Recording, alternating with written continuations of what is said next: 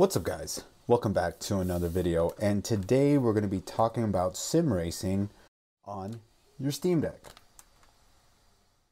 Today we're going to use the Mark 9 backplate with LCD Steam Deck, mainly just so we can use the extension for the M.2 port, because we will be testing games out with our GPU later.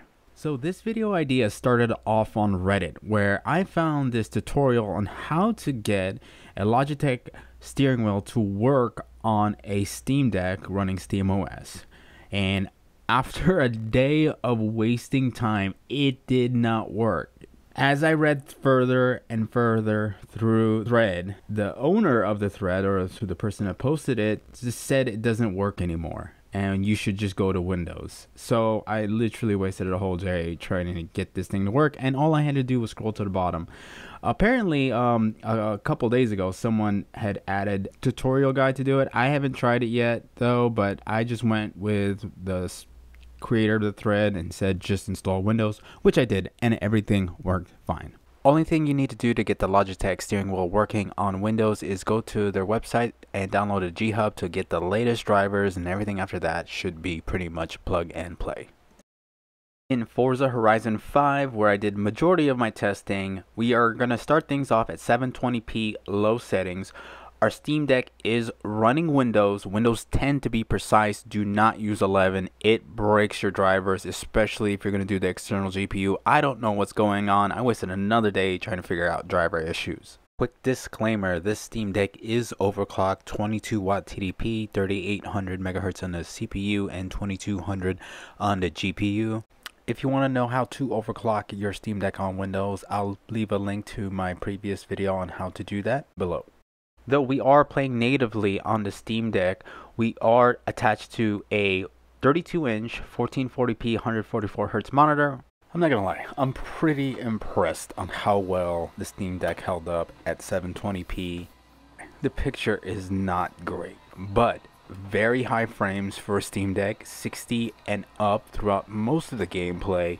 Yes, it's blurry, there's fuzzy edges, but there's no latency. The frames feel good, feel smooth, really immersive to be driving with the steering wheel paired with this monitor, even though we're not getting the 144 Hz it's able to. Remember, we're running on a APU Steam Deck, and I'm really enjoying myself here.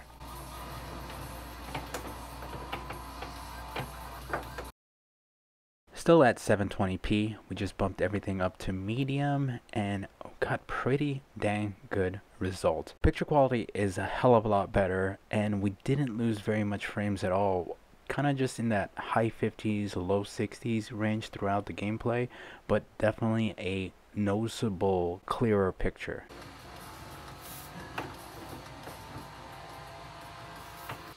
Next, we bump up resolution to 900p. With the preset set to low at 900p, we are still holding 60 frames for the most part throughout the gameplay, dropping into the high 50s, very similar to 720p medium, and it looks better. It just looks better than it did on 720 medium settings. So 900p so far is kind of the winner. 1080p low settings, we are able to do a very respectable mid 40 frames, which is really nice because the extra pixel density with this large monitor really helps a lot in that immersion. And before we plug the GPU in, we have to test out 1440p, which is the native resolution for this monitor, and I promise you, it did not disappoint. Staying well above 30 throughout the majority of the gameplay.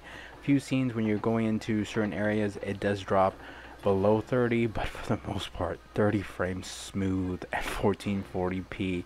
This is a freaking APU.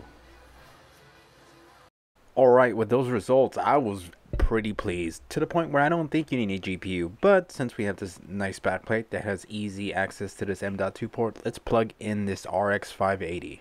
Days later. To say that this project has been plagued from the beginning, the inception, I don't know.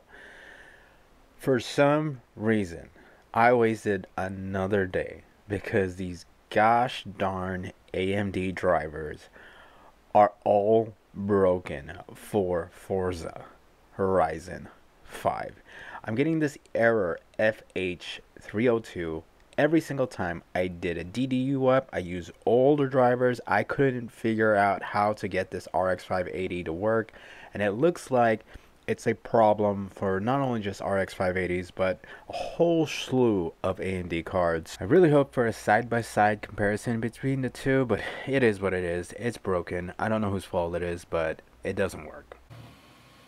I really wanted to end this video with at least one game that ran well with the GPU, and out of all the games I had, this was the best running one, and surprisingly the funnest one out of all of them.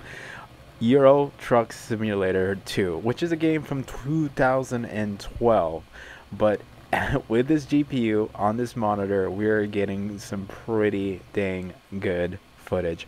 We're at 1440p high settings, and we are staying steadily at high 70s, low 80s with this 1440p high preset, and I'm very happy with the gameplay. This is actually a really fun game, and you should check it out if you see it, especially if it's on sale.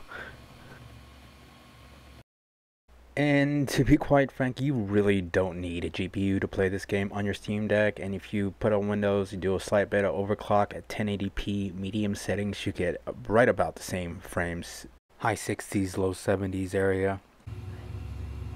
When I started this video, I kind of didn't have a direction, and now that it's done, I still don't have a direction of where we're going on this thing. And honestly, I was going to scrap the whole thing and just chalk it up as a L, but then I had all the footage, I was going to delete it, and I had all those hurdles that I went through and all those DDDU wipes and those legacy drivers I went through, and I was like, hey, maybe someone can learn from my mistakes and not waste their time, because Forza Horizon 5 does not work on AMD graphics cards as of now. And also, sim racing wheels don't work on SteamOS as far as I can tell. That new script that guy wrote out might work. I haven't tried it yet, but I am sick and tired of dealing with this thing. It's not worth it to me, in my opinion, where you can overclock your Steam Deck on Windows and everything just works well on Windows. So if you're doing sim racing, just go on Windows. You can overclock your Steam Deck. The big takeaway is you can sim race on your Steam Deck, but you're going to want to do it on Windows, and you're going to want to overclock it.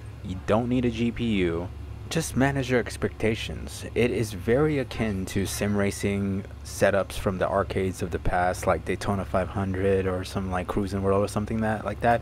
Very similar graphics wise, but the frame rates are actually better than those. I think all of those ran on 30 frames. So if you got the equipment, give it a shot. It is very much worth your time to do it, and do it on Windows. Don't try to go through those hoops. It's still probably not even working.